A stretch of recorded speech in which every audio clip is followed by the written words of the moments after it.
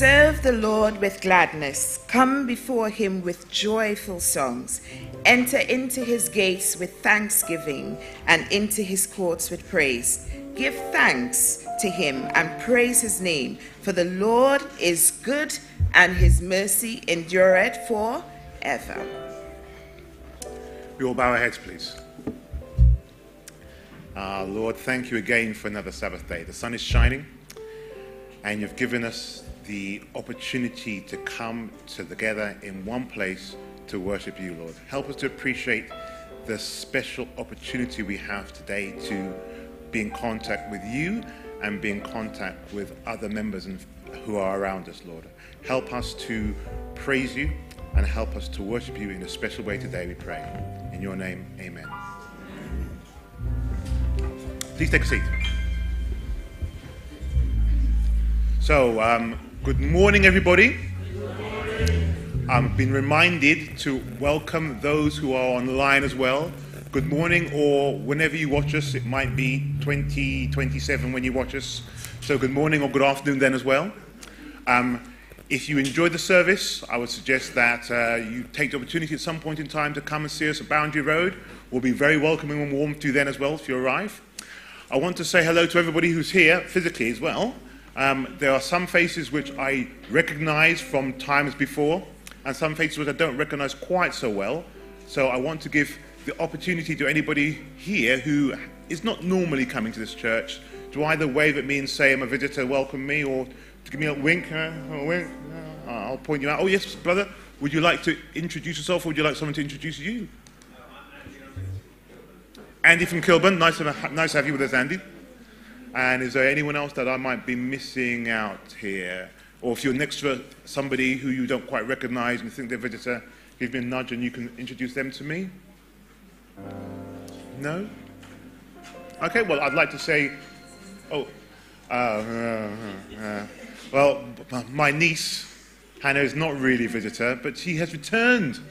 Amen. It's very lovely to see you. I'm glad you brought that shiny thing in the sky with you. That's very helpful as well. Thank you very much. I'm Dennis. This is my wife, Michelle, and we're trying to coordinate things today, trying to make things run less bumpily, or maybe even smoothly, but certainly less bumpily. And now we're going to welcome you in a more energetic way. Yes, but before we do that, those who are here this morning for Sabbath school, just raise your hands. Shame on those who aren't. Oh. No, you missed something today. We had the children who came and did their 13th Sabbath presentation. Shall I just get an amen again for them? Because they did a really good presentation. And it got me thinking that, we like to have our thinking caps on. So I've got a riddle for you. And there are two answers that you can give for this riddle. So I'm looking for two specific answers. Let's see who can get this. Okay? The riddle is, it can fill a room, but it doesn't take up any space.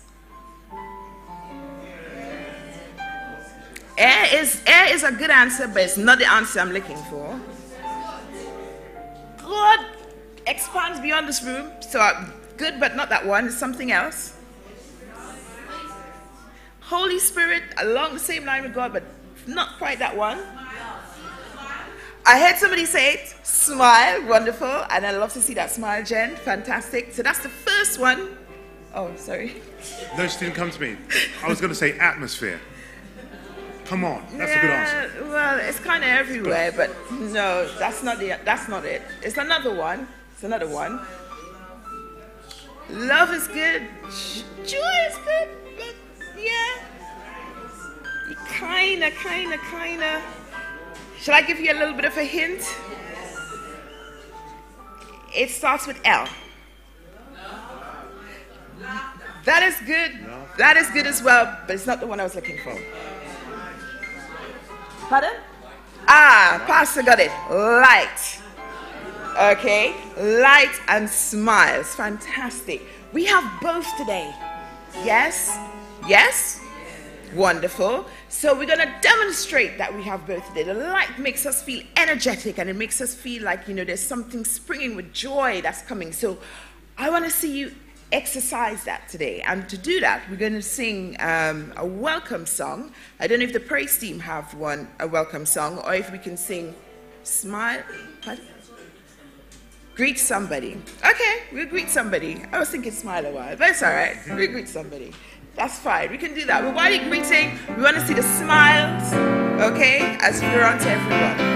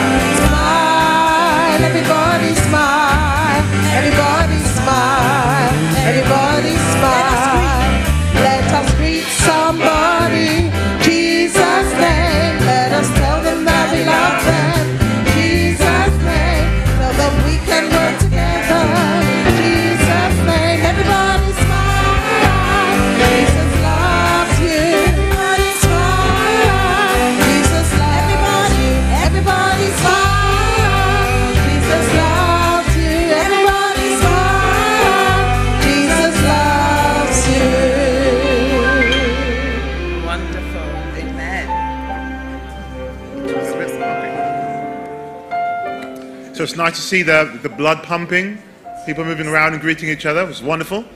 You're going to have an opportunity to get that blood into your lungs and sing. We're going to start our praise and worship session. And we're going to start our praise and worship session asking the praise team to come forward. And we'll start with hymn 359. Hark the voice of Jesus calling. So it'll be hymn 359 for the tech team.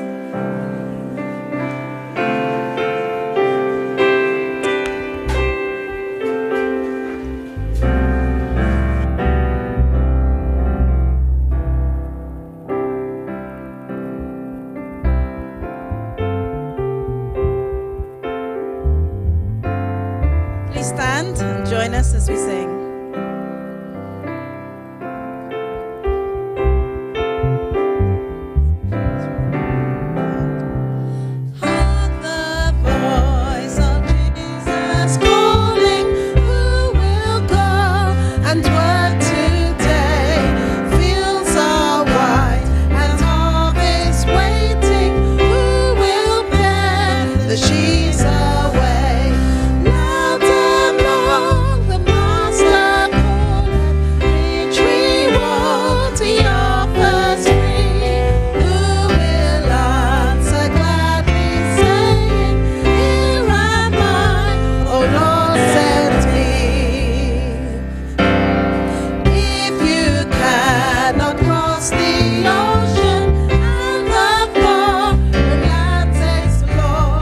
You can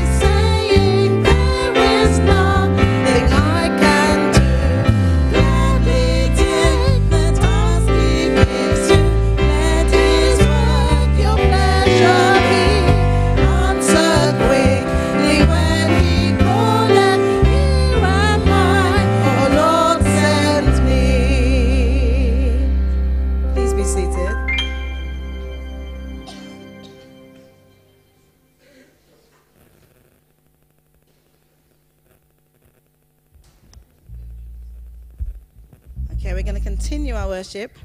We're singing Bringing in the Sheaves.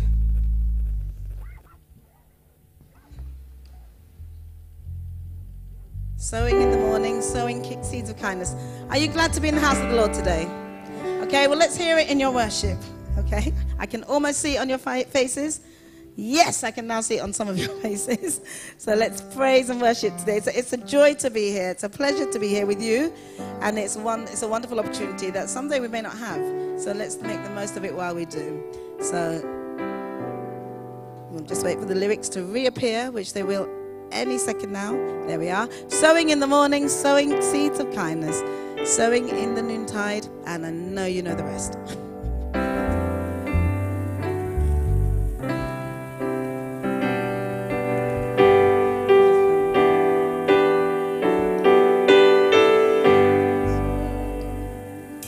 Sowing in the morning, sowing seeds of kindness, sowing in the noontide and the dewy eve, waiting for the harvest and the time of reaping. We shall come rejoicing, bringing in the sheaves, bringing in the sheaves, bringing in the sheaves. We shall come rejoicing. Bringing in the sheaves, we shall come rejoicing, bringing in the sheaves. So there's a theme that we're hearing throughout the songs today. It's about bringing people to Jesus, amen? So let's sing together, we shall come, let's hear the words. Sowing in the sunshine, the shadows. Next verse. Sowing in the sunshine, sowing in the fearing neither clouds. By and by the harvest and the labor rejoicing. We shall come rejoicing, bringing in the sheaves, bringing in the sheaves, oh, bringing in the sheaves. We shall come rejoicing, bringing in the sheaves, bringing in the sheaves, bringing in the sheaves. We shall come rejoicing, bringing in the sheaves. Just the men on the next verse, going forth with weeping. Good.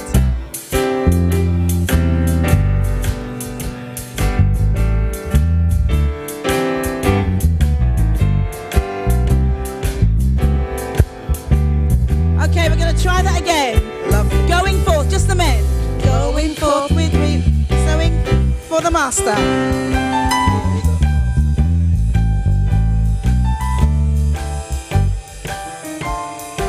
He will bid us welcome, we shall come rejoice. Wonderful men, everyone. Bringing in the sheaves, bringing in the sheaves. We shall come rejoicing, bringing in the sheaves, bringing in the sheaves, bringing in the sheaves. We shall come rejoicing, bringing in the sheaves. Everyone going forth. Going forth. Oh, sorry, we've done. Let's do this verse again. Going forth. I'm sorry about this, but this is such a wonderful song. Amen. And this time we're all going to sing that last verse again together. And the real difficulty is that we can't see the lyrics. So we rely on you to help us. Okay.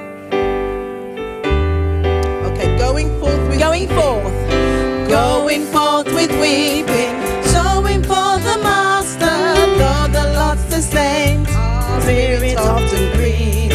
When our weeping's over, He will bid us welcome. We shall come rejoicing, bringing in the sheaves, bringing in the sheaves, bringing in the sheaves. We shall come rejoicing, bringing in the sheaves, bringing in the sheaves, bringing in the sheaves. We shall come rejoicing, bringing in the sheaves. Amen. Amen. So we're going to continue to sing of the light that we have, the light that we're burning until, as we wait for Christ's return. This little light of mine, I'm going to let it shine.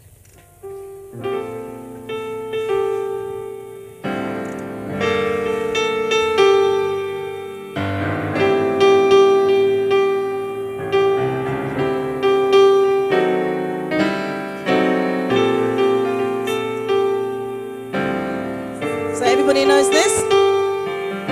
If you don't, you'll learn it quickly. Okay. Let's hear and see your light.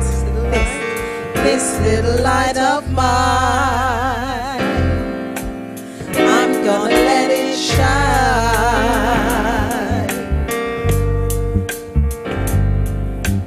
This little light of mine, I'm gonna let it shine.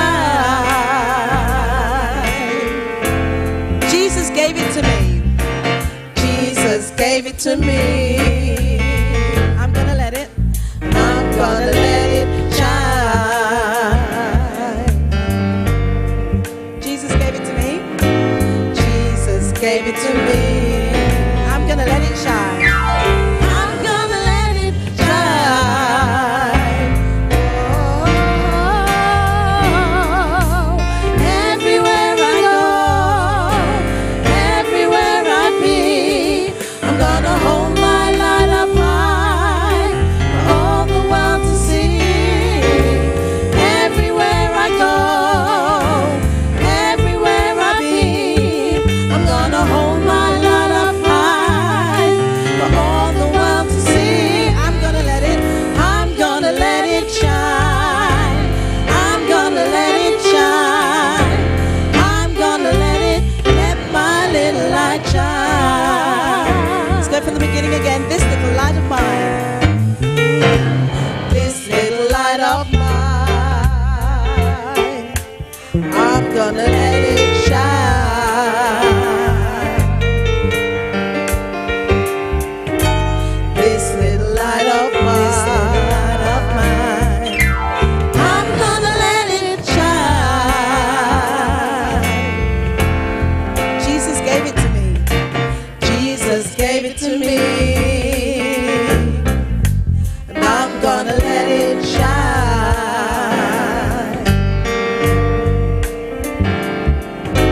Jesus gave it to me. I'm gonna let it shine. Let's sing about letting it shine everywhere, everywhere, everywhere I go, everywhere I be. I'm gonna hold my light up high for all the world to see.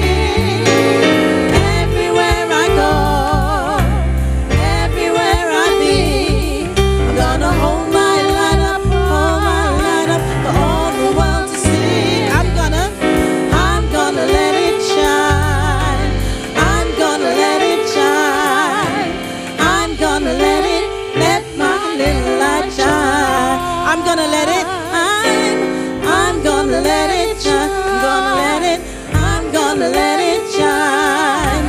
I'm gonna let my little light shine. One more time. I'm gonna let it shine. I'm gonna let it shine. I'm gonna let my little light shine. Amen. Shall we say amen for our young musicians as well? May God continue to bless you all.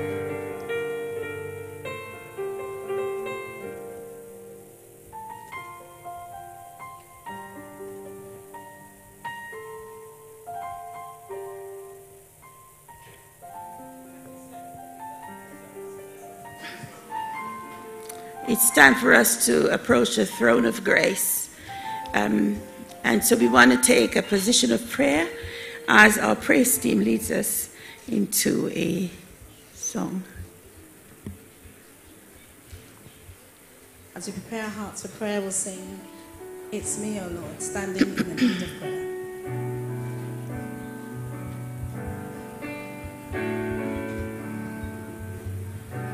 It's me, O Lord, standing in the need of prayer. It's me,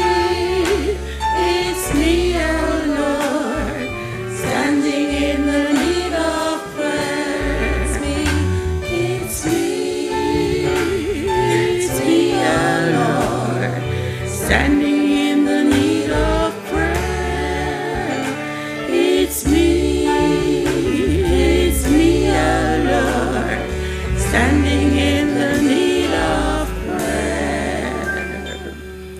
Let us pray. Our kind, loving Heavenly Father, we are so very grateful that we can come into your house to worship you and to give you praise.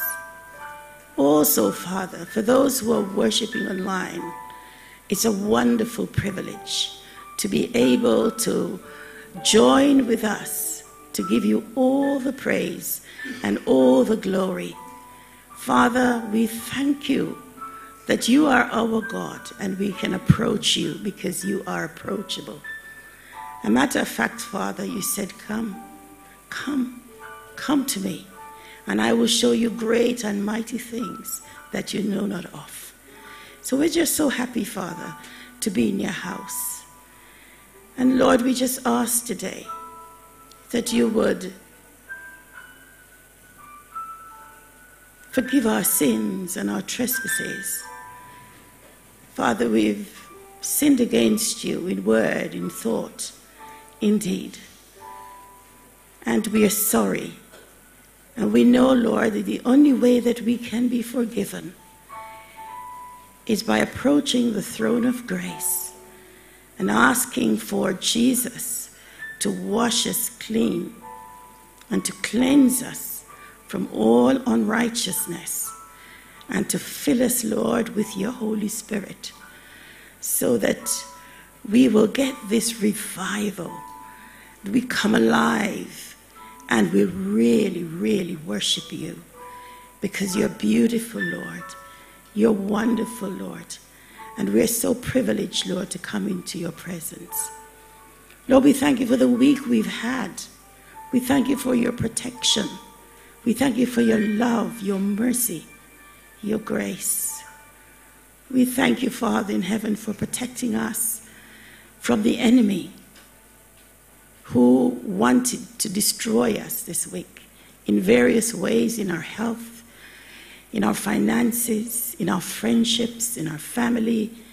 But God, we are overcomers today, and we give you all the praise and all the glory for what you have done. Father in heaven, I put this church before you, including those online as part of your church. You said the gates of hell will not prevail against it, so we know we're victorious. And when we come to you, we know you answer our prayers. In fact, Father, you said to your servant, before you call, I heard, and while you're speaking, I'm yet answering. So, Father, I present your people before you. Some are still suffering, pain. Father, we ask that you'd heal according to your will. We ask, Father, that you give the wisdom so that to the medical fraternity, that they'll know what to do in helping your people. Because, Lord, you promised that you'd give this knowledge on this earth, so for our benefit. So we ask you, Lord, that you would move according to your will. And Father, we pray for those who are grieving today. We think of Sister Karina, who has lost her father, and we think of others who are still grieving, Father, because they've lost their loved ones. We ask you, God of all comfort, that you will draw near and that you would bless and that you would encourage, that this is not the end. This is certainly not the end. But Lord, one day, if they accepted Jesus Christ as their personal Savior, when you come, they will rise and they will meet you in the air and they'll be together with you, Lord. So, Father in heaven, grant them comfort. Lord, we pray also for those who are going through financial situations, debt. We know that debt, Lord, can be a stranglehold. We ask, Father in heaven, that you would give them, help them to see your strategy in your word over debt. Lord, it is in giving and being sensible that we come out of debt. But it's all in your word. Father, we thank you for what you're going to do for them. Lord, we pray for our young people, Some of them, we are on holidays, teachers and students.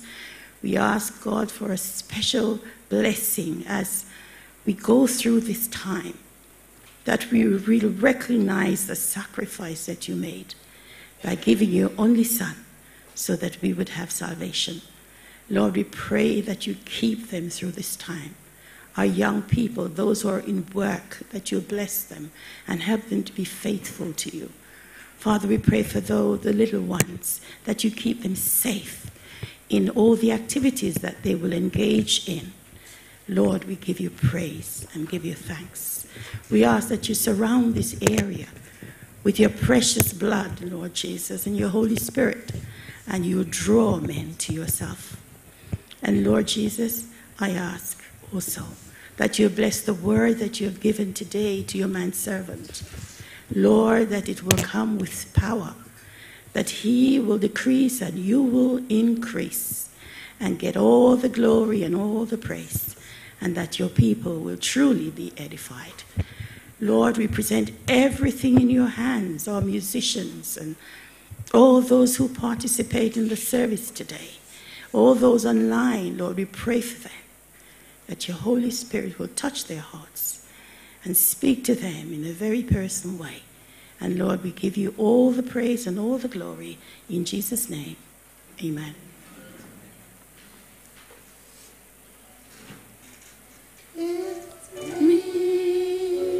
It's me, our Lord, standing in the need of prayer.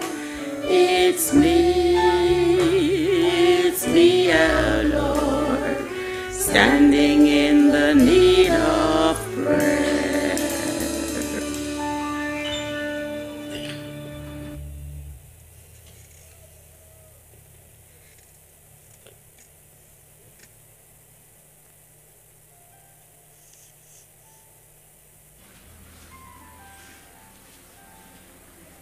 Good afternoon, everyone. It is now time for the tithes and the offering. And before the praise team and the ushers come forward, I'd like to read a reminder how great our God is from 1 Chronicles 29:11-13.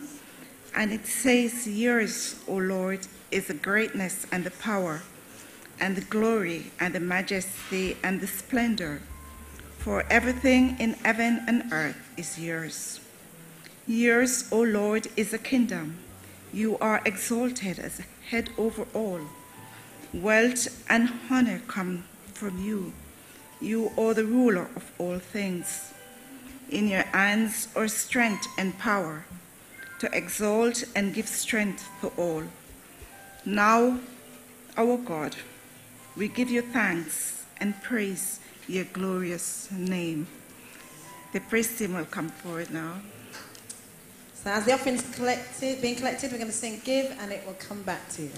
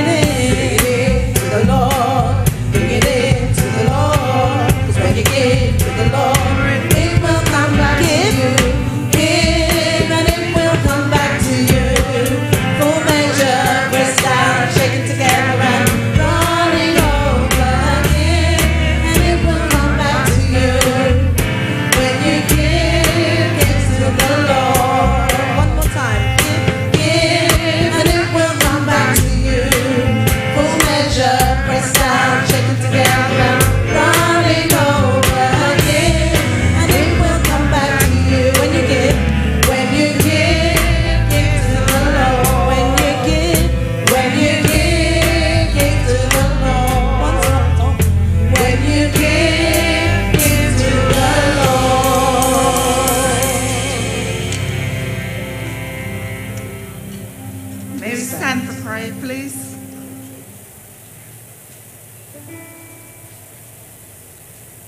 Dear Heavenly Father, we come before you today with grateful hearts, acknowledging that everything we have comes from your abundance, provision.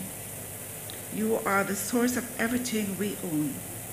We present our tithes and offering with willing and a thankful attitude. We believe your word and honor it by putting our faith into action through giving. We pray that these gifts might be an offer of worship for you. Help us to use it. These gifts for the furtherance of your purpose in the place and in this place and for the benefit of those in need. I ask all these mercies in Jesus' name. Amen.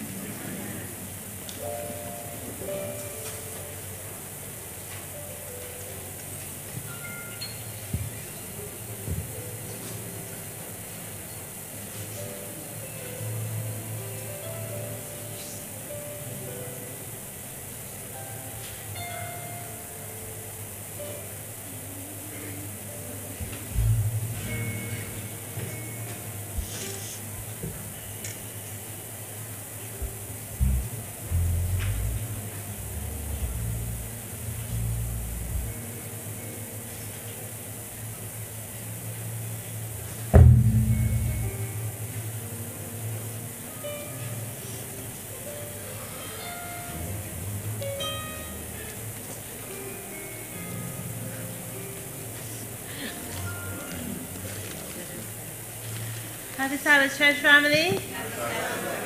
It's a wonderful day, isn't it? The sun is shining, and God is just blessing us today. When one hurts, we hurt as well. But when one celebrates, we celebrate as well. Amen. And we just want to thank God for this beautiful couple who have been committed to this church and to each other and to God. And we just want to congratulate them and just thank God for them. 50 years anniversary, wedding anniversary. They're a marvelous thing.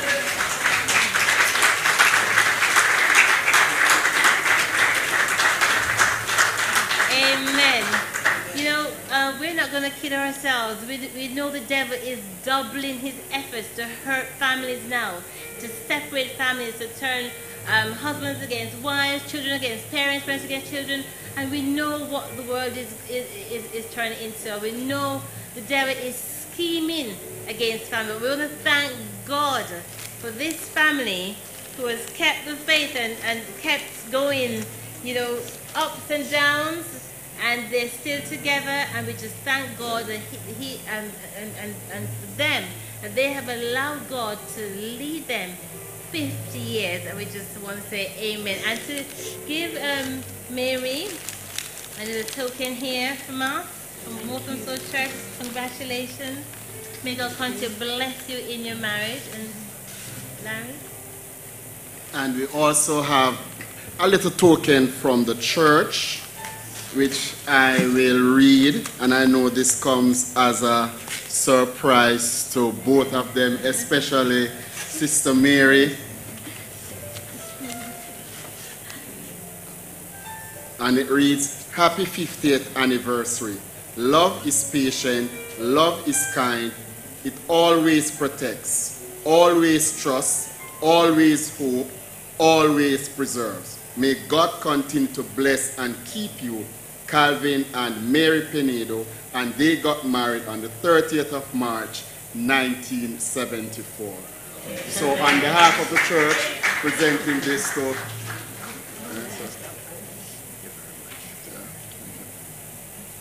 and at this time, I'll ask a young lady who had her birthday this week, Amen. Sister Hector, who will come forward and pray for the couple. But before that, Sister Mary, you'd like to say anything to the church? It's a very big surprise. Thank you very much. I've always loved Walthamstow Church, and it's also 50 years of being at Walthamstow Church. Amen. So I thank God for this blessing to live today, to see 50 years of being together, 50 years of being here, worshiping. And I thank you very much. This is a wonderful church, and I love my brethren. I love every one of you. I thank God for you. God has been good, Amen. And I want to give him the glory, the honor, and the praise, because he has been really good all through the years. Amen.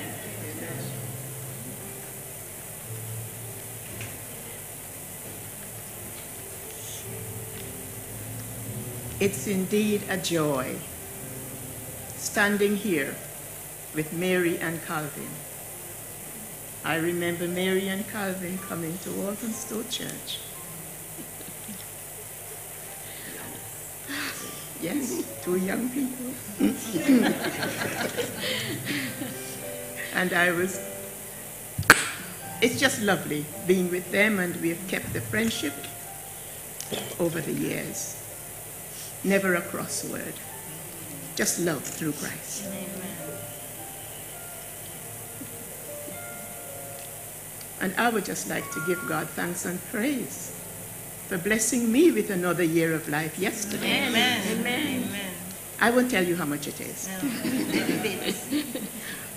But it's just wonderful to know the Lord and have him in your life. And I recommend him to everyone, young and old, male and female, because he is my stay. He is my refuge. He is my strength. And at this time, I will just ask us to bow our heads in prayer while I pray for Brother Calvin and Sister Mary. Our Father, who art in heaven, hallowed be thy most holy and righteous name. Father, we thank you for the privilege of prayer. We thank you and we praise you for the power of prayer. We thank you, Heavenly Father, that through Jesus, your Son, our Savior, we can approach your mercy seat in heaven at this time. We thank you for your Holy Spirit, Father, who prompts us to come to you, for he knows just how much we need you. And Lord, today we are thanking you for the lives of Brother Calvin and Sister Mary. You have kept them united in marriage for 50 years. Lord, we give you all the praise, all the honor, all the glory for who you are. And Father, we're asking that you will continue to bless them. We pray, Lord, that you will just shower your blessings upon them. We thank you for keeping them. We thank you for protecting them by day and by night. We thank you, Father, for keeping them well. We thank you for blessing them with their 3 children and their grandchildren. Father, it's a family that we love. And we pray now that you will have full control.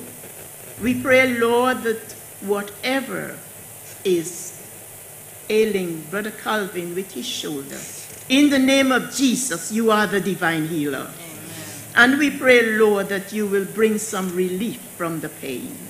And we ask, Father, that as they celebrate, that they will continue to give you the thanks, continue to walk with you hand in hand, because you have done all for them. So, Father, bless us now and keep us faithful and true to you, we pray. For Christ's sake, amen. Amen. Amen. Amen.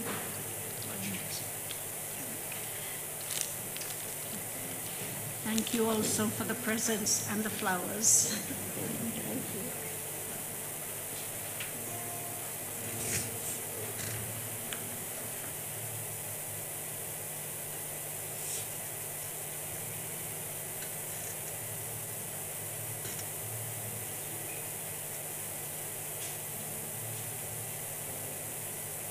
Can the children come forward for the children's story, please?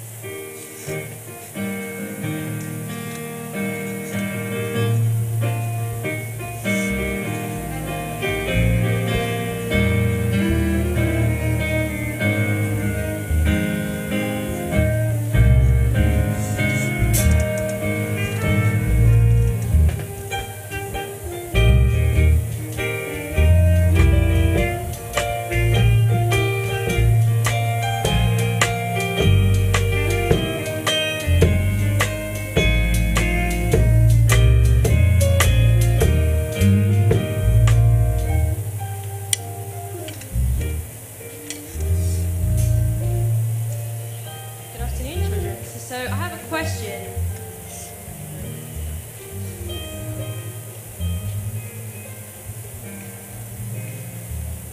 So I have a question for you today. Who knows what a talent is? Something what you're good at, correct. So everyone has talent. So what are some of your talents? I can sing. Singing? Football and basketball. Basketball? Table tennis. Any others? Swimming. Swimming? Playing. Playing. So, Piano. oh, so you've got lots and lots of different talents here. That's very, very good.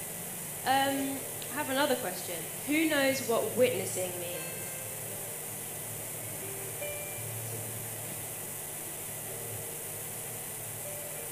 Something happen. Yep, watching something happen. There is also another meaning for witnessing. Do you know?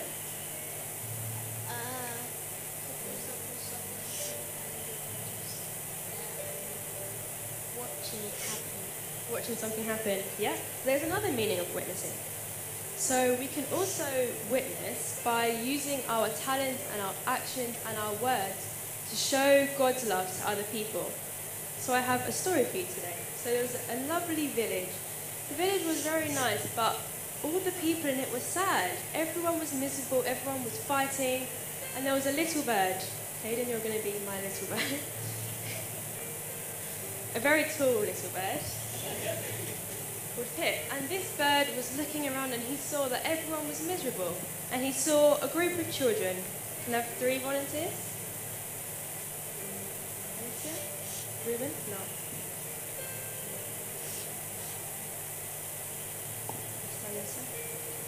Okay, there we go. 3 children. And the bird saw the children and they were all miserable and none of them were playing with each other. And so the birdie thought, I have a talent. He was very talented. He was a very talented singer. So the bird thought, I'm going to fly over to them and I am going to sing for them.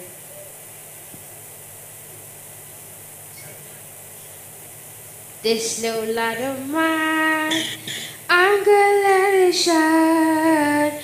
This little light of mine, I'm gonna let it shine. This little light of mine, I'm gonna let it shine. Let it shine, let it shine, let it shine. And the children were so happy. They thought, wow, he's singing. And it's amazing. Come on. And they were immediately happy by the singing. So they thought, I wonder what talents we have. So they were thinking amongst themselves, and they found out that Noah here, Noah, what was your talent?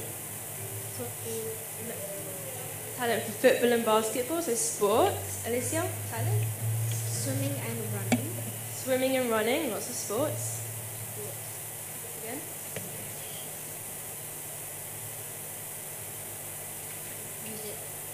Music. So they had lots of different talents. So they thought, well, there's so many children here and people in the village who are still sad. So we're going to use our talents to make all the other children happy. Please.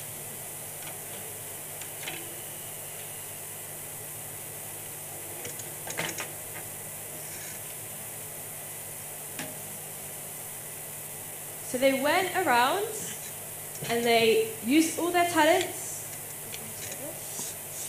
They went around and they used all their talents and they were sharing them with the village.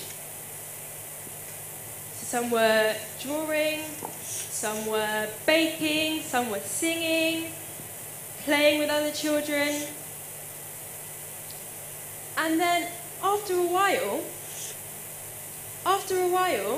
every single child was happy and every single child had God's love. And the village was happy, the village was bright and a happy place to be. So what can you learn from this story? Everyone here, all of you guys have lots and lots of different talents, which is great, but you need to use your talent to be a witness to other people so you can share God's love with them. Can someone come up and read a verse for me? It's Ephesians 2 verse 10.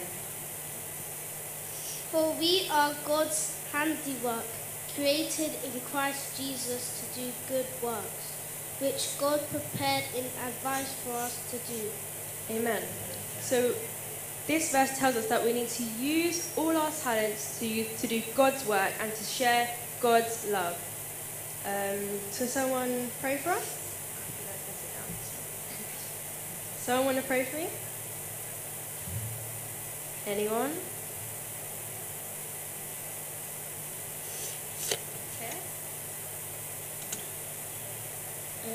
Heavenly Father, thank you for letting us be together at church. Thank you for the children's story. Please bless everyone that's here and not here. In Jesus' name we pray, amen. Go back to your seats now. Remember to be a light and use your talents to witness.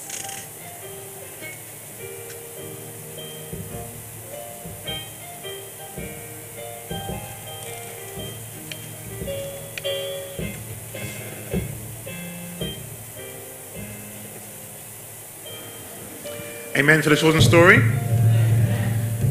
want to thank Leah for using her talents to teach the children about talents. You know, if you ask officiating elders which role they find most difficult to fill, it's getting an adult to do a children's story. Now, I don't know why, because most adults, once upon a time, were children. It's true. But somehow we seem to have this difficulty with doing that, and thank you for that children's story. You've done really very well. So we want to thank everybody who's been part of the program today, and I'm here to make sure that Michelle doesn't forget any names, and she's here to make sure I don't forget any names. And equally, we can spread the blame if we do. So I want to say thank you to those who are in the tech team upstairs. Amen? Amen. It's true, because the program really doesn't work very well unless they are involved. They get the microphones up and ready before people are ready. They get the PowerPoint screen on board. And they help things to run more smoothly. So thank you, team. I want to thank you. We want to thank our musicians. We want to thank Jude, who I think we're all a little familiar with. Ashley and Dion, who are also familiar with. Thank you, James. We want to thank the sextarian, Brother Joseph Lindo. Yes or no? We have to throw that in there. Our praise and worship team. Sister Angela, Sister Selena, Sister Juliet. Remembered all three. Very good. Thank you for standing in and doing praise and worship for us. Sister Prudence for our prayer. Thank you for taking us to the throne of grace with prayer, and for the offering from Sister Winston. Did I say Winston? Thank you. We are going to, in a moment, have Brother Stuart doing our scripture reading. Amen. And then we're going to have our sermon from Pastor, but I think Larry's going to come up and introduce our pastor to us. But in truth, I think you need very little introduction. You've been here before, but it'd be nice. And just as we're talking about giving thanks, we forgot to give thanks to those who celebrated their birthdays this month. I know Sister Hector celebrated, but we had some other celebrants. So can we just wait to see the hands of those who celebrated their birthday for this month? Oh, Calvin, yes, well done as well. Yeah, Stuart, Joy, there are lots. Okay, wonderful. So we have quite a few celebrants, and we're going to hear from one of our celebrants who had his birthday yesterday, who's going to be doing our scripture reading today, Stuart Tagara. But we want to say thank you to everyone who have joined us online. We would love to see you here at some point in time, but thank you for tuning in, and thank you for your comments as well that you post on our social media. And of course, church wouldn't be church without you all. So we thank God that you are able to be here, and we thank God for the freedom that we have, that we can actually come and worship here with our smiles in His light. Okay, so we'll turn over to Stuart now, who's going to bring our scripture reading for us.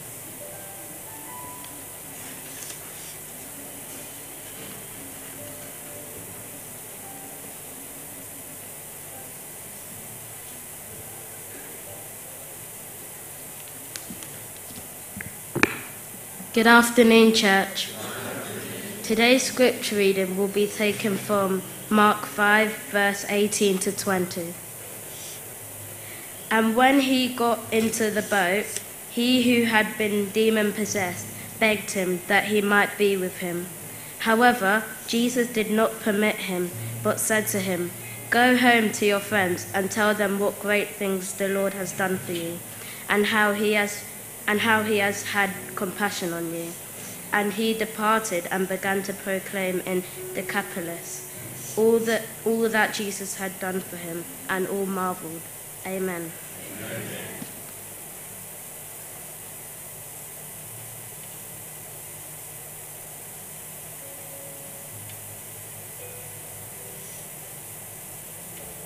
Afternoon again, church. Right, my task is to introduce the speaker of the afternoon. Normally we say the speaker of the hour. I'm not sure if Pastor would want to be with us for an hour and a half, but an hour would be good. Pastor Royston Smith, he doesn't like a long introduction, but is someone who I met in 1985. So I've known Pastor Smith for quite a very long time. He's a minister of the gospel, former teacher, and is now the PM leader for the South England Conference. He has been here before, and he will be back again. Pastor Smith will be speaking to us, "Go home and tell." But before Pastor comes to us to tell us how to go home and tell, we will have a song of meditation. Go ye therefore. So let's get in an attitude to receive our message for today as our praise team come and sings for us.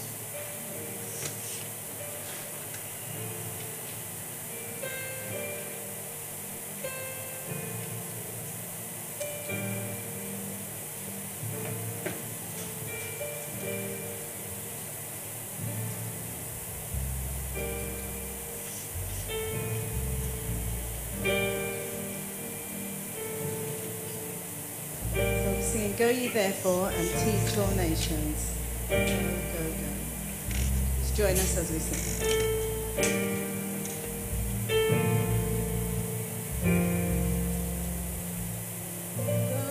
Go ye therefore and teach all nations. Go, go, go. Go ye therefore and teach all nations. Go, go, go. Baptizing them in the name of the Father and Son and Holy Ghost. Go, go, go. We're going to take it down a bit.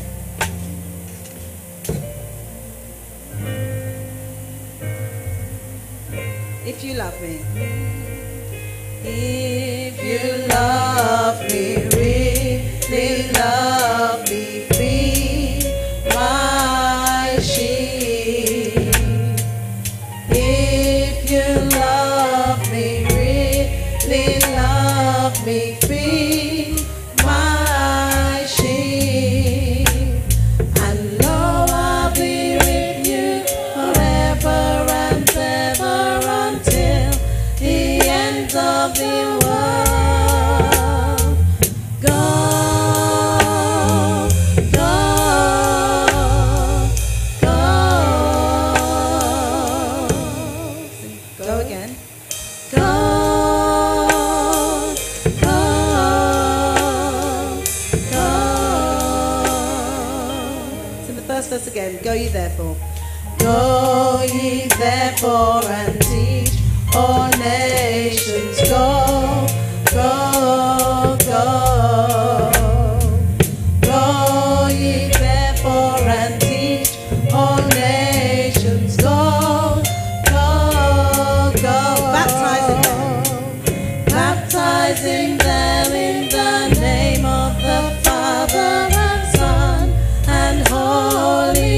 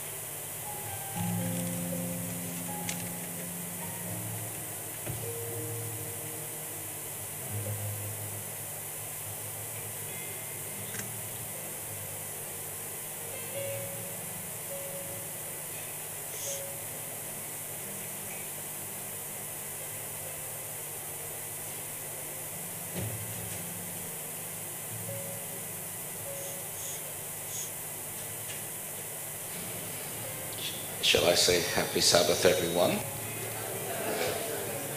It's nice to be here with you. And Larry said he knew me since 1985. That's how old he is.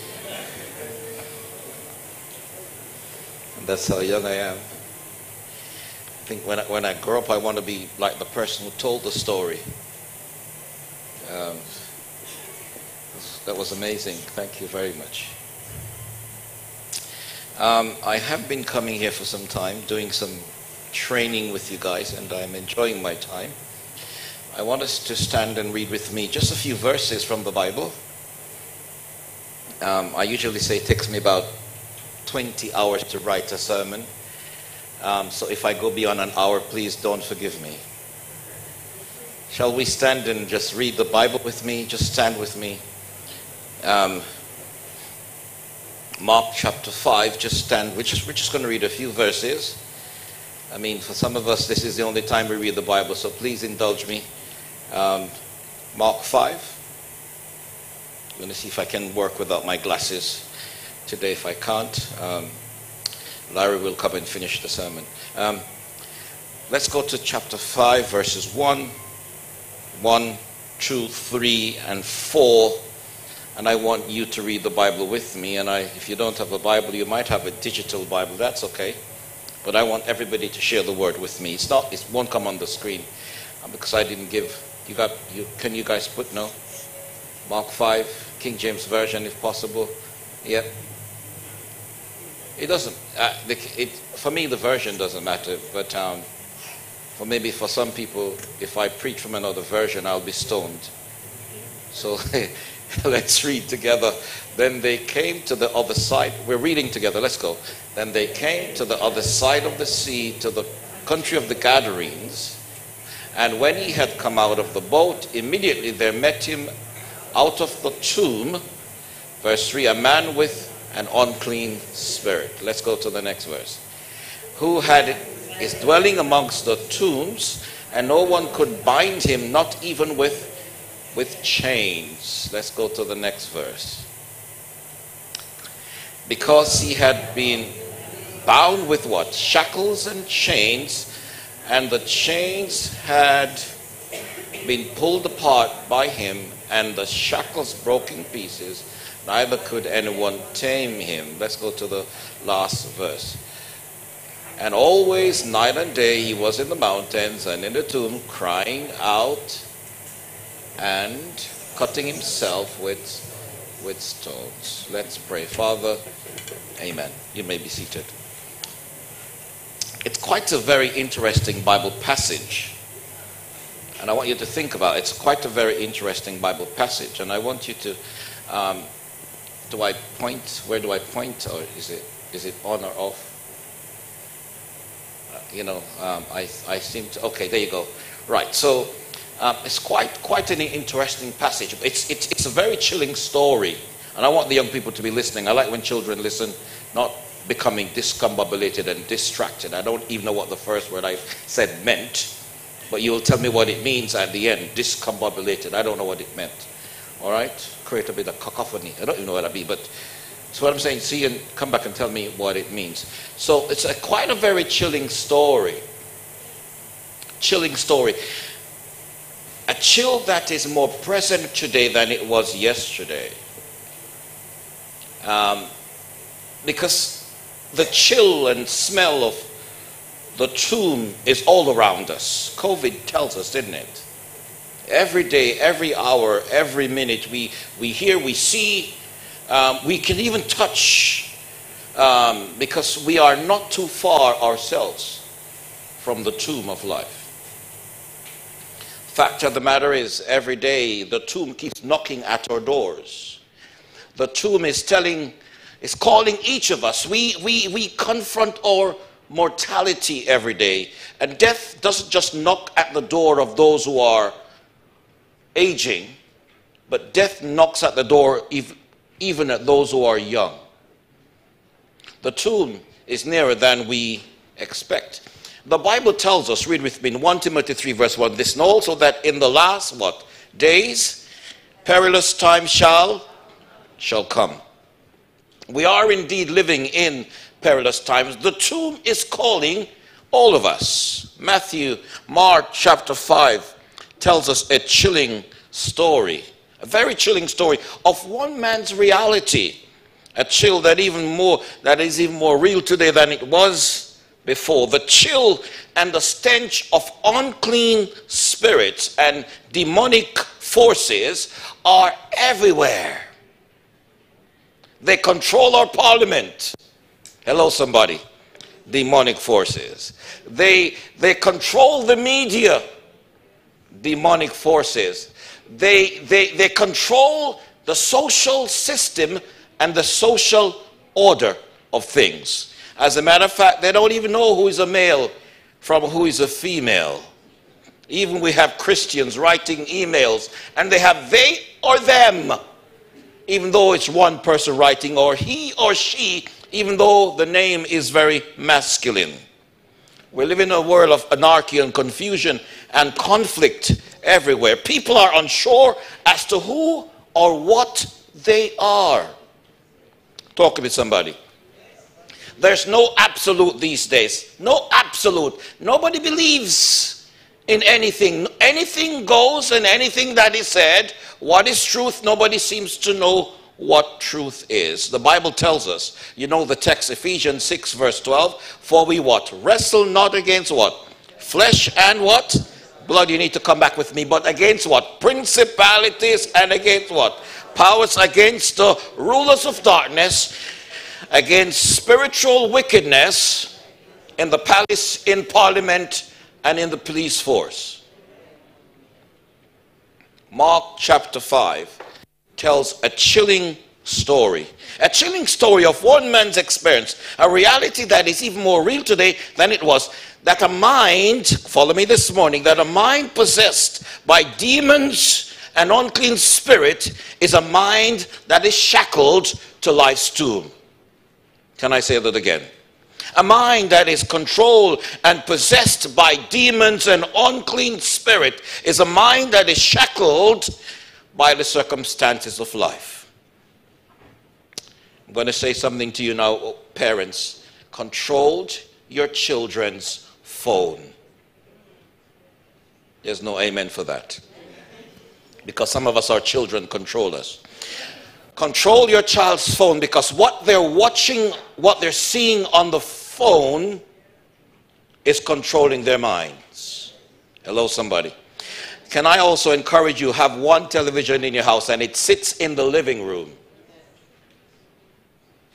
Now the children are upset with me, I don't care. But they shouldn't have any kind of devices in their bedrooms.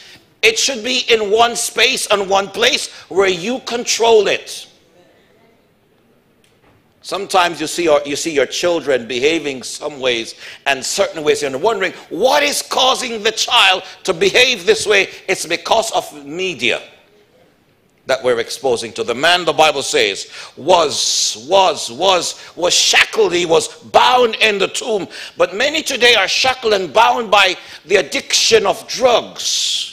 Many today are shackled and bound by the addiction of sex. Many today are shackled and bound by the addiction of their alternate lifestyle. Proverbs chapter 5 verse 22.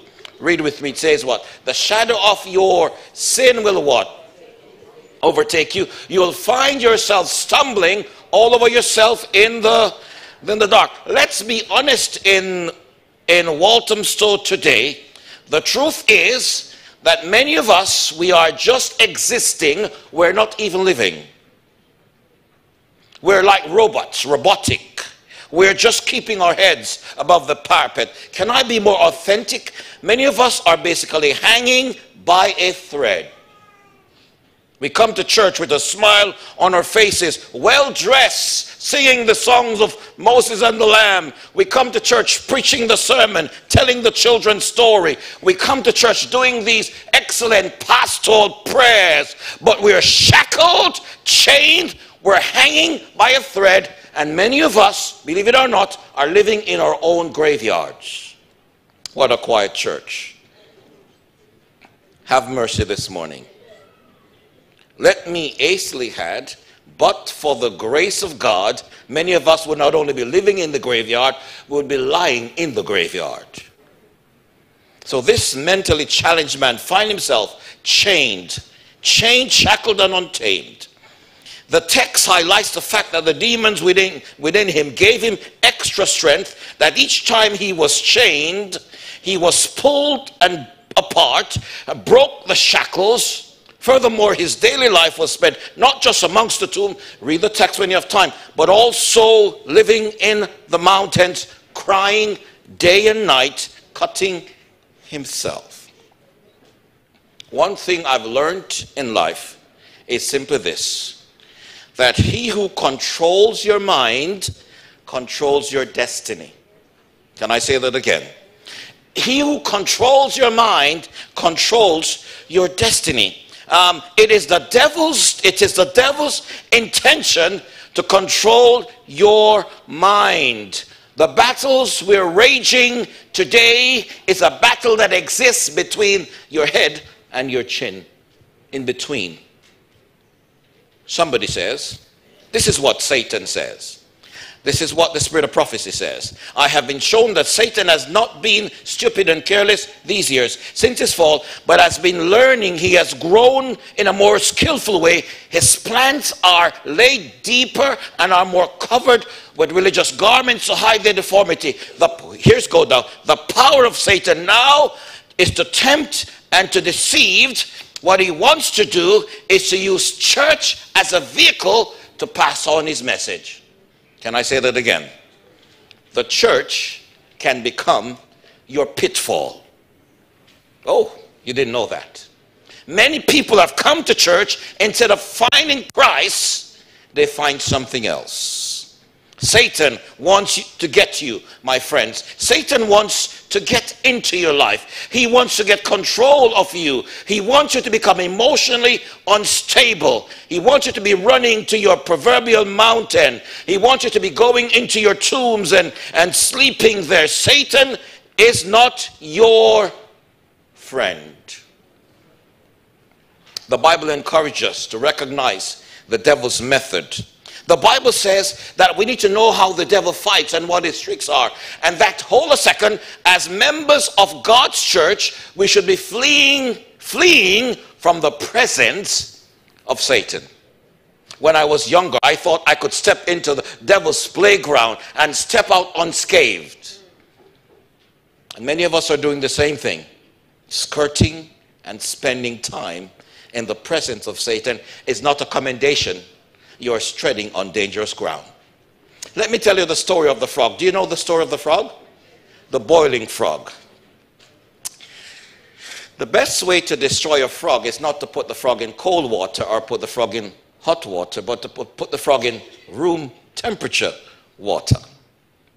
And when you put the frog in room temperature water, you basically light the fire. And the body of the frog, are you with me? Takes the heat. And the frog thinks it's enjoying life. And before you know it, it's a cooked frog. Please, children, do not try this at home.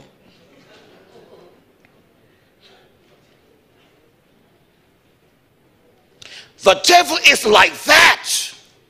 What he does, he makes things look nice and lovely and succulent, and you want to play with the devil. You want to enjoy your time with him. Before you know it, you are a part and parcel of who he is. Understand this morning, when someone commits a crime or hurts someone, Satan rejoices. Understand, when someone yields to temptation and ends up destroying their life, Satan rejoices. When the church is divided, Satan is rejoicing. Don't be deceived. The devil hates you. And all his what? Promises are what? Can you see it? Read with me. Don't be deceived. The devil's cunning schemes is to what? Hide his what? Existence. Number 3, don't be deceived. The devil knows what? The evidence of his existence are clear. The world is telling you that Satan doesn't exist. It's a lie from the pit of hell. Satan is real, he's our enemy. But listen, he also is a defeated foe. That is why people are celebrating Easter. Even those who don't believe in Christ, they are celebrating Easter. Easter tells us that Satan is a defeated foe. Hell has no power. Satan has no strength. Satan is what I call a no-teeth dog. Have you ever been chased by a dog with no teeth? I have. And I stand and I face him. I know he can't bite me because he needs. The devil is a no-teeth dog. He has bark, but he has no bite. Mark 5 declares that we're in a real fight for our emotional, mental, and spiritual well-being. In living, we will experience real spiritual battle with Satan and his arm of demon. We must be ready to stand firm and experience the transformative power of Jesus. He's fighting to control your mind, to possess you and fill you with legions. If you spend some time reading the text, you will notice there's a lot of movements in the text. People are being sent from one place to another. Read the text. As you read the narrative, you'll notice that the demonic is sent into the graveyard. Read the text that Jesus sent the pigs into the demons. Witnesses are sent back to the village, and the villagers are running Jesus away. I don't know if I want to stop here in my sermon and make a statement to somebody. Maybe God wants to send you into something, or God wants to send you out of something. I don't know your situation. I don't know your condition, your current situation. I'm unsure of your state, what you need to be sent out of, or where God needs to send you. Maybe some of us are in a situation at the moment that we need the hand of God to send us out of a situation. Mark chapter 5. Let's go there. Here be Jesus suffering, saying, but said unto him what? Go home to thy what?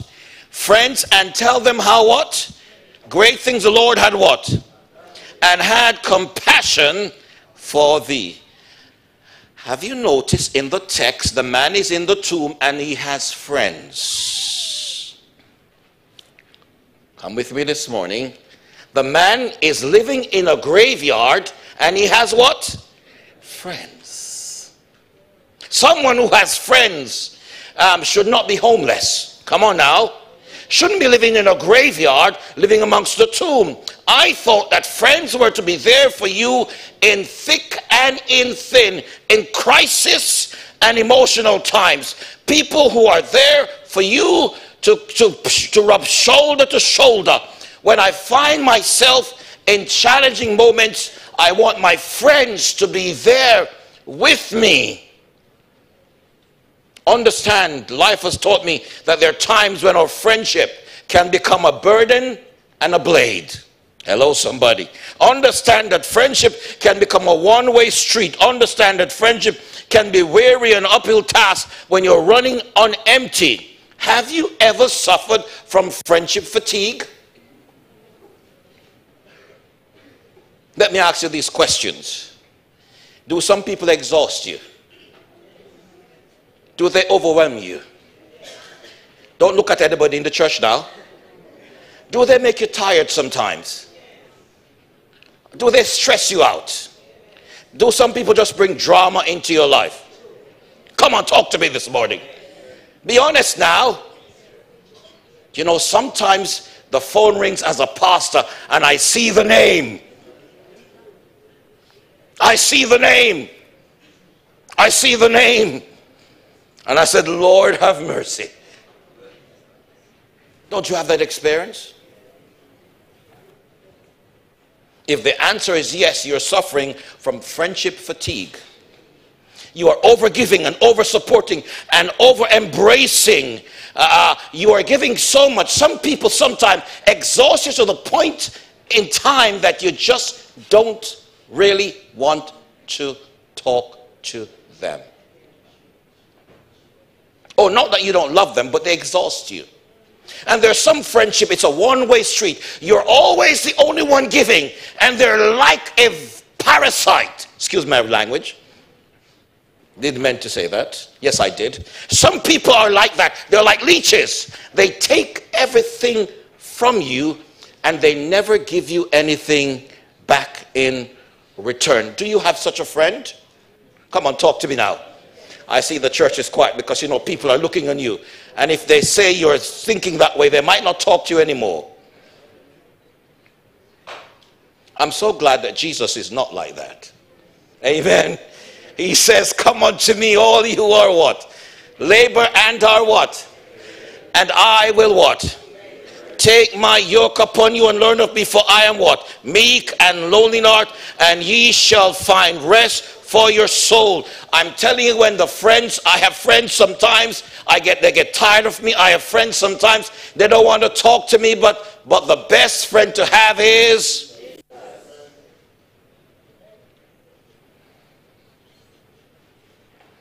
So the Bible says that his friends, read the text. He wasn't taken to the graveyard by himself. He was taken to the graveyard by his friends. And there are some friends that we have in life who are taking us to graveyards. Read the text when you have time. An interesting thing goes. The friends didn't just take him to the graveyard. Not just to the graveyard. The Bible says they took him there and they chained him. Come on now, watch me now. Some of your friends are not just taking you to the graveyard, but they change you when they take you to the graveyard. Oh, listen to me this morning. It's one thing when somebody takes you to the graveyard, but when they chain you there, it means that they want you to die. Hey, you see, if you're taken and left to Rome, at least there would be hope of survival. Even if you're out of your mind, you know where to find food. You see, he was tied to the tomb, left to die by his friends. He didn't have a terminal illness. He had a mental and a demonic one. And sometimes people are misdiagnosing you for your problem. People have characterized us. They have written us off. They have compromised our health. Sadly, so many have demised and have died without receiving the proper treatment. My own brother, he was misdiagnosed, and so by the time the doctors were able to diagnose his problem, he sadly passed away. Chained to the graveyard to die. Chained. Have you noticed that many of us, the moment we get stressed or sick, there are people who are ready to take us to the graveyard? And like swarms, I don't know about you, but as a pastor, I've seen senior people living on their own. Nobody sees them. But the moment they're about to die, like bees, people come up and pronounce their death. I've seen cases where people are actually writing people's funeral program, writing their eulogy, ready to plan a repast because they believe the person is about to die. Let me say that we have people in church, out of church, who are just standing by, ready to take us to the cemetery, even though we are not yet dead. Can I say something this morning to those of you who are even planning my funeral? Oh yes, I've had people who thought I was dead, who thought I was out. Don't plan my funeral yet. You need to talk to somebody. Don't plan my repast yet. Yes, I'm chained, but I'm still alive. Oh, come on, somebody. I'm living in a graveyard, but I'm still alive. Breath is still in my body. Blood is running in my vein. My brain is still active. Though I'm coming to church and I'm having problems, my relationship is breaking up. My children are giving trouble. My job ain't coming together. Yes, you're planning my death, but I'm still alive. I can still testify. Oh, I like what David says in Psalm 118 verse 17. I shall not what?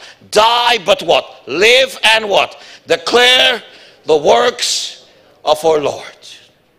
Many people are writing you off. Your children are not doing well.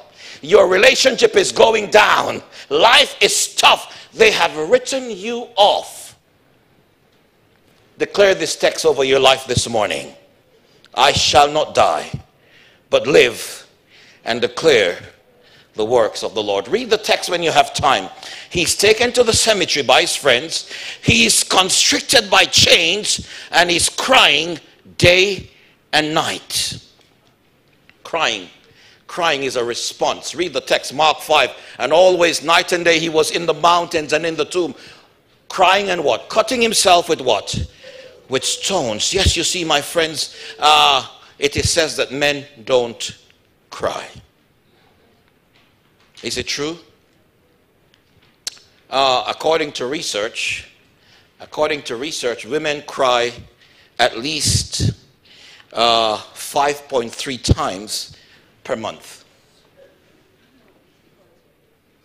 I don't know what the 0.3 is. Research has shown that men cry 1.3 times per month. And the average tears that a woman cries is 8 minutes in length. According to the psychologist, if she cries more than that, she needs to see a psychologist.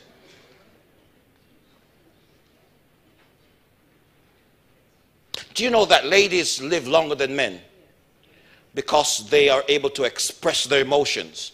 So the average age for men to live in the UK is 77 to 79. Ladies is 84 and above.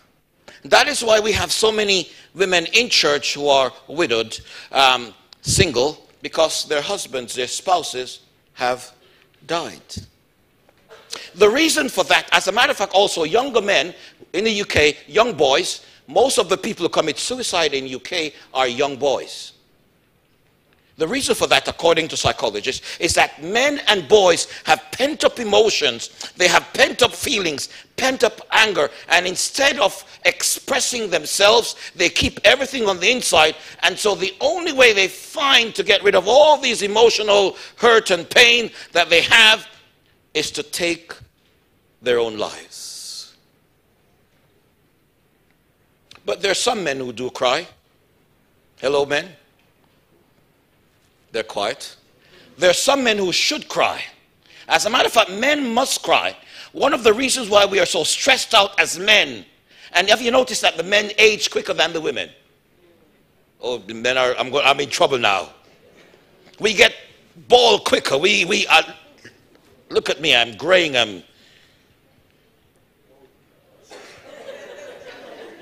Who said that? You'll be stoned before I go from here. Men, real men should cry. The devil is telling men not to cry. Can I say today that real men must cry? You heard me. Real men, honest men must cry. Life, men like women, we go through seasons.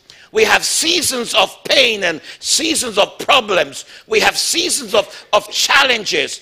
And the only way, men, I'm talking to men, the only way, brothers, that we can express these pain and these sorrows, maybe you don't want your wife or your significant other to see you crying. Find your little crying spot. I have a place where I spend my time in my own tears. The Bible says that tears are a gift from God. Tears are a language to God. Tears are a call to God. Let me say to you, there's a place, there's a time. I don't know about you. I've had challenges and trials in my life, and my wife can't help me. My friends can't help me. My education cannot help me. And the only person who I can turn to is to God. Remember the story of Anna, don't you? Anna, she was there. She was there crying. Crying in the temple. You know the story. The priest came by and he saw her crying in distress. He didn't understand why she was crying. Remember the story of Hezekiah. The Bible says, turn back and tell Hezekiah, the captain of my people, thus said the Lord God of David, thy father, I have what? Heard thy what? Prayer. I have seen thy what? Tears. Behold, I will heal thee. On the third day thou shalt go unto the house of the Lord.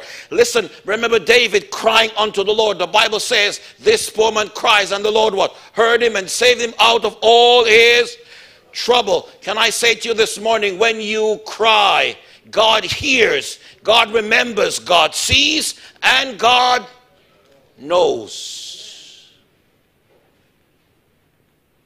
Remember the children of Israel.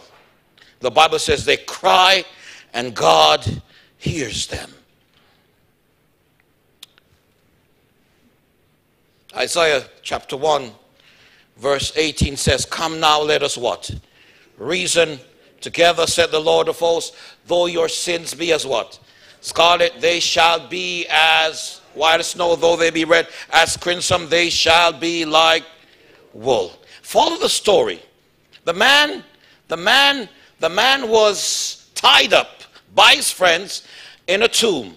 The man was living in a tomb. The man had nobody with him. He was cutting himself, living in the graveyard, running into the mountains. Listen, time doesn't allow me to challenge the circumstances that there are many people today who are self-harming. Some of us, we might not be physically self-harming, but we are emotionally self-harming. Let me tell you, somebody says, memories don't live like people do. They always stay with you. There are some of us who are self-harming because when we look back over our lives, talk to me somebody, and you see the things that you have done, you find yourself sitting in your own graveyard, cutting yourself. Oh my goodness. That bad relationship that I went into, cutting yourself. That child that I should have had, cutting yourself. That situation that I found myself in, cutting yourself. Oh, that thing that I stole yesterday, cutting yourself. Many of us, we are in church, we have been in the presence of God, but the invisible trauma of life we carry with us. And the cut that he's cutting himself, he thinks he's healing himself. And the cut he's cutting himself, he thinks he's restoring himself. But the more he cut himself is the more pain he's carrying. And it is so for many of us. The more we sit and the more we pray in church, it's the less we're getting closer to God, because life situation pains us. I've been there. I've had my own experience. The pill was sitting there. And I'm like, Lord, I think I need to end it. And I need to end it now. She was 45 years old. Only 45. Her husband died and I buried him. And I went to knock on the door. I knew somebody was there. The 2 cars were in the yard. And she just wouldn't open the door. But somehow the Spirit of the Lord says, keep knocking. So I kept on knocking. I walked away from the door. The Spirit says, go back and knock on that door in Borehamwood. I went back and I knocked on the door. Eventually she recognized that I'm not leaving. And so she opened the door and looked at me with a gaze. A year after, I baptized her. She told the story that she was praying that I leave that door and go about my business. She says all the tablets were sitting there, her husband's tablet, because he had died from a bad bout of cancer. And she says, I was going to just take my life because I couldn't live with him anymore. But on that day, God sent you. Many of us, life is getting to us. Life is getting to us. We are chained. Many of us, life is breaking us. We are chained. Many of us, we come to church and life looks well in our lives, but we are chained, bound in the tomb. We are chained.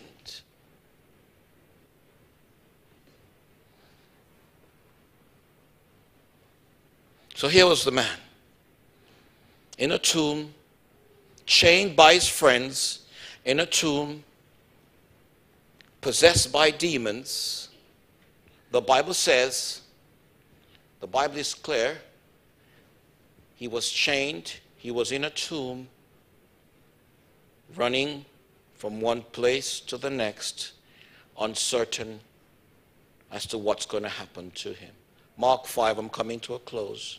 Verse 2 says, and when he come out of the boat immediately, there met him out of the tomb a man with an unclean spirit.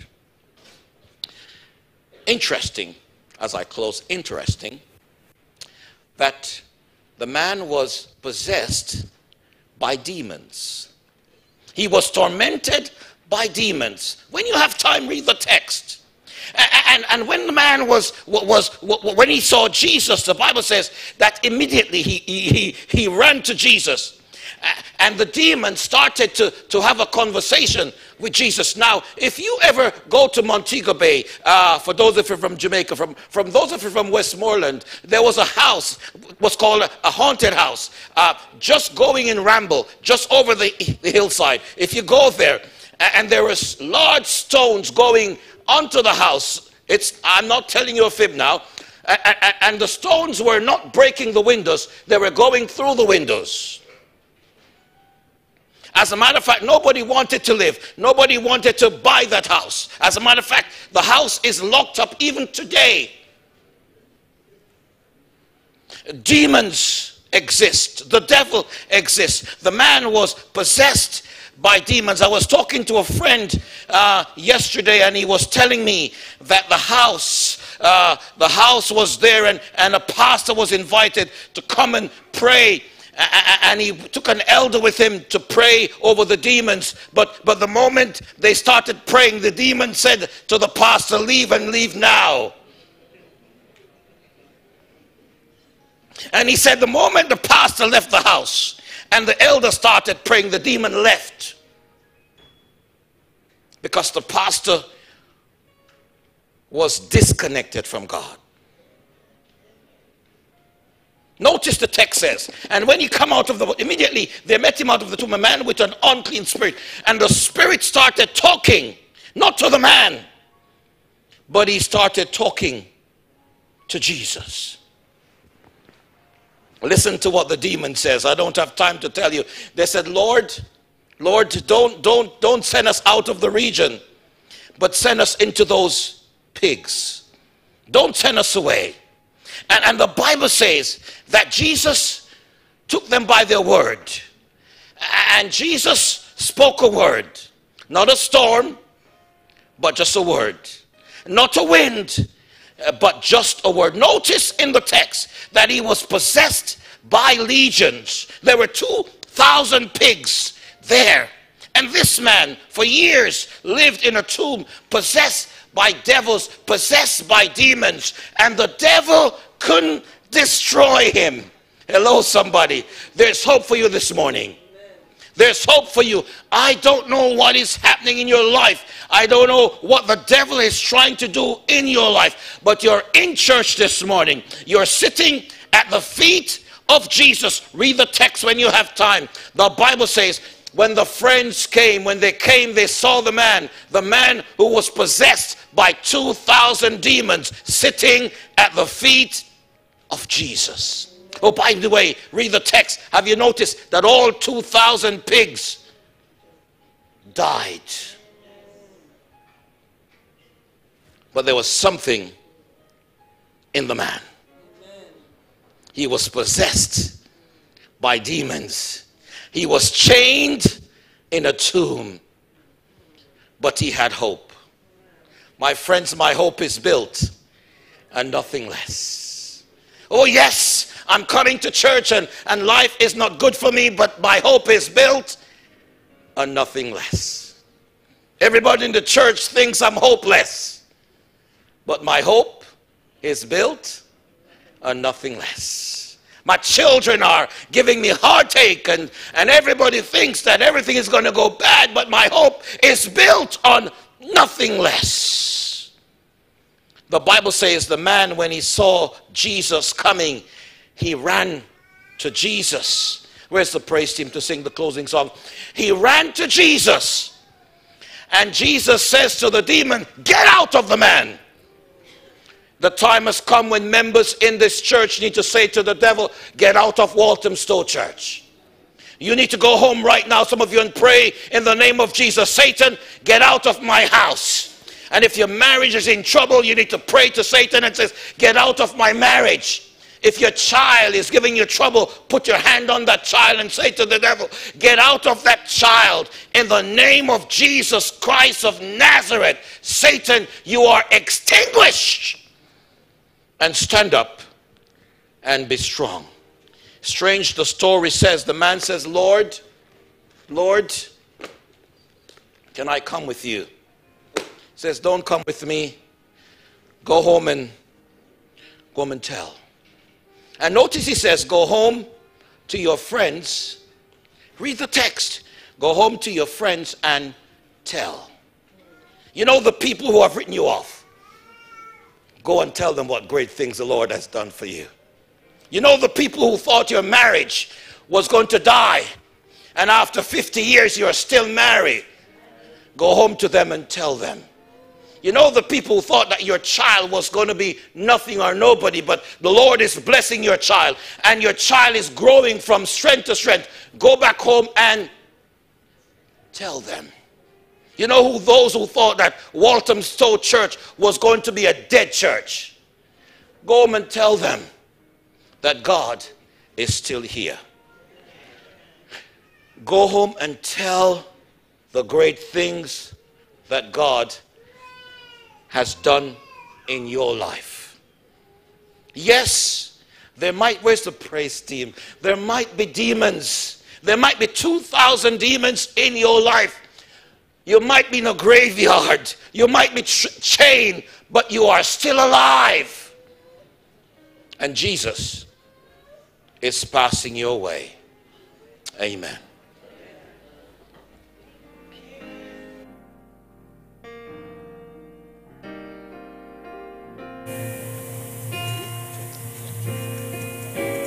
Our final song is 373, Seeking the Lost.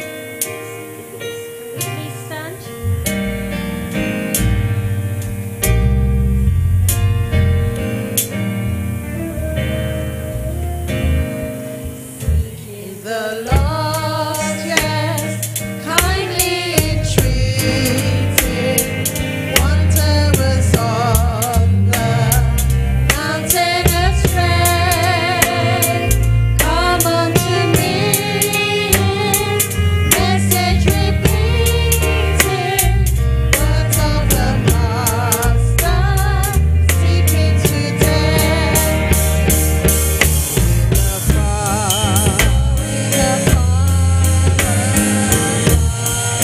So we need the men bringing the wanderer back again. To the fold, men, to the fold of my Redeemer, Jesus the Lamb for sinners.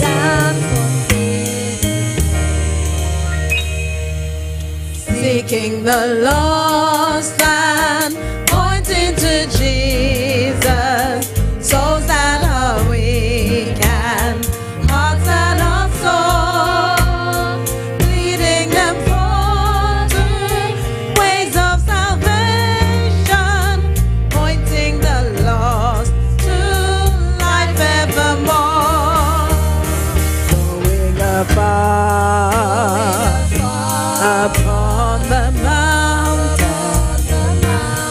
bringing the wanderer back again to the fold of my Redeemer, Jesus the Lamb.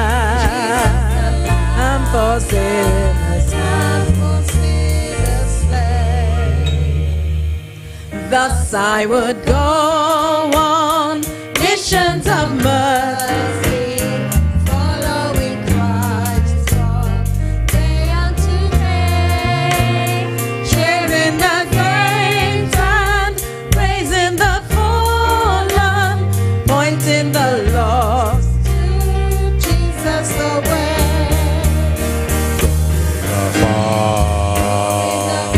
Upon the mountain, bringing the water back again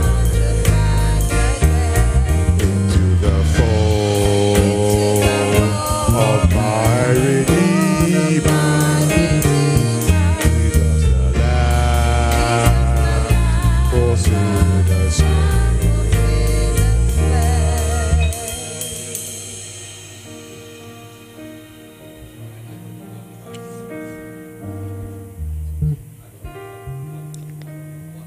I don't know what some of us are going through. I mean, I've had my own personal experiences. I've been in my own graveyard, but I've always kept my eyes on Jesus. Now, it might sound silly for some people, what nonsense, but every time I keep my eyes on Jesus, things change in my life. So maybe I'm just going to make a call for somebody. I don't know if you're having a graveyard experience and you just want to say, Lord, I want to keep my eyes on you. I'm just going to call, not just a minute. I promise I'm going to finish by 1:30. I'm told you normally finish at 2 anyway, so it's fine. So we're still close, half an hour. But I just want to call somebody to say, what are you going through? You just want to say, Lord, take full control. Just come forward, because you want to go home and tell somebody, you know what? God has done great things for me. And to this I'm glad. Somebody, you want to come? You're having a graveyard experience. You want to say, Lord, I'm going through a graveyard at the moment. I'm chained. Maybe you're chained by your relationship. Maybe you're chained by your own child. Maybe you're chained by your workplace. Maybe you're chained by circumstances. And you want to say, today, before I leave this church upon the authority of the Word of God, chains ain't going to hold me back anymore. Somehow I'm impressed to sing the song, Praise God, I'm free. Somehow I've been set free by the grace of God. You want to step out and say, Lord, today in Walthamstow Church, chains are falling and chains are going to be broken in my life today. There's going to be a radical turnaround. I'm going to step out of the graveyard. I'm going to walk away from the tomb. I'm going to go back home to the bed I haven't slept in for a long time. I'm going to go back home to the friends who have forsaken me. I'm going to go back home because now I'm no longer in a graveyard.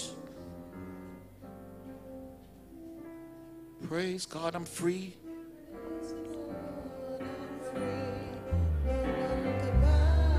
No more chains. Somebody else?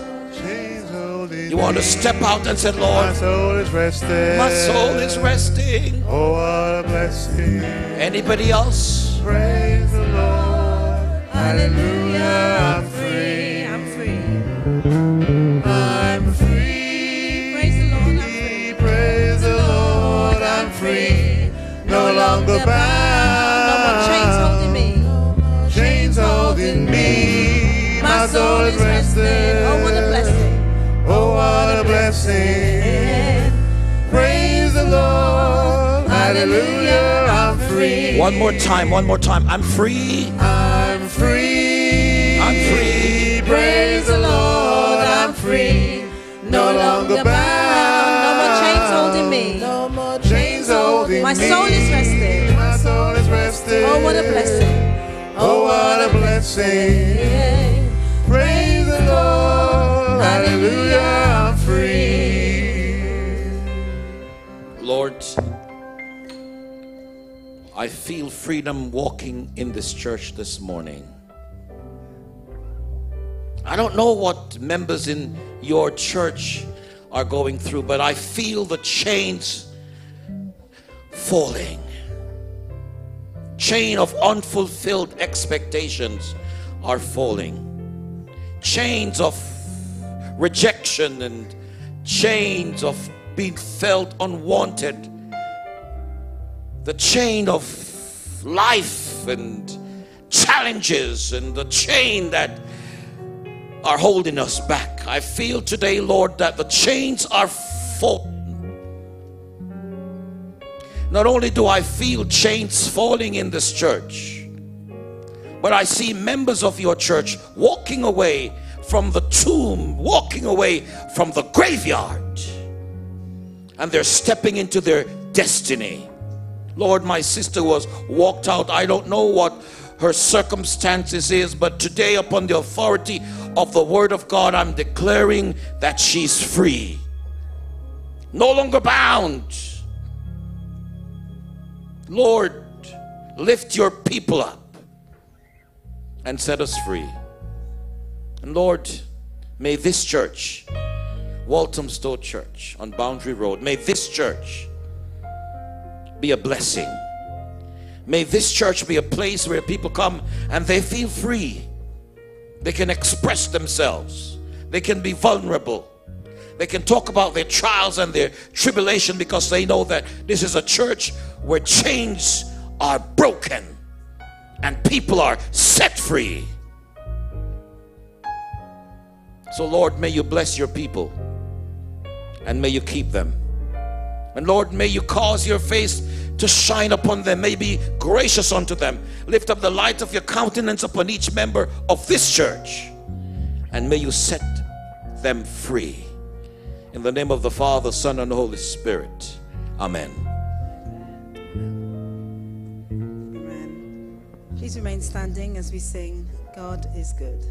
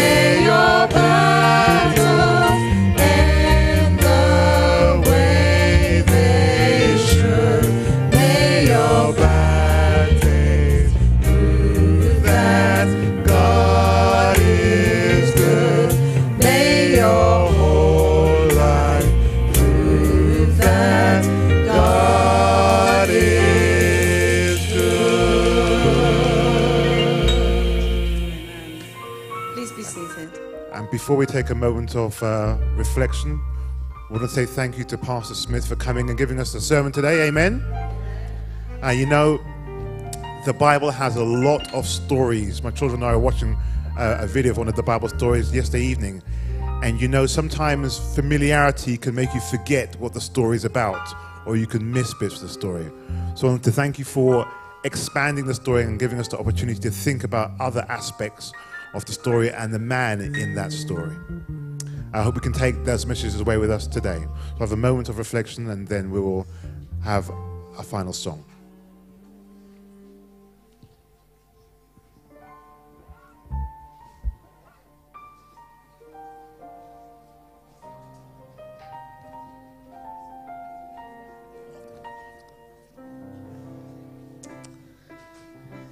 Okay, have you had a good Sabbath? Amen. Okay, so the service is finished, but we're going to sing an afterglow. We're going to sing soon, very soon. But we're going to sing it. So if you're staying, please join us in singing. And feel free to greet each other, either in here or there's lunch provided next door. You are all invited to stay for lunch.